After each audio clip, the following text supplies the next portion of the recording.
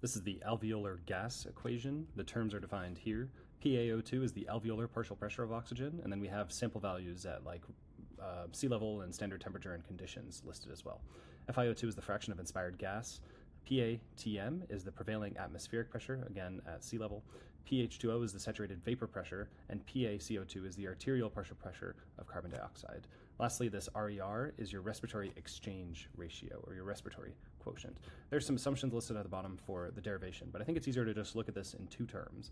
This first term is the amount of oxygen going in, and the second term is the amount of oxygen that's being absorbed into the bloodstream. So the amount of oxygen going in is your fraction of oxygen inspired multiplied by the atmospheric pressure of that oxygen in your lungs. So atmospheric pressure minus the place that humidity or water takes up, minus the carbon dioxide that's already in your blood, divided by this respiratory quotient that kind of corrects for carbon dioxide to oxygen in your blood.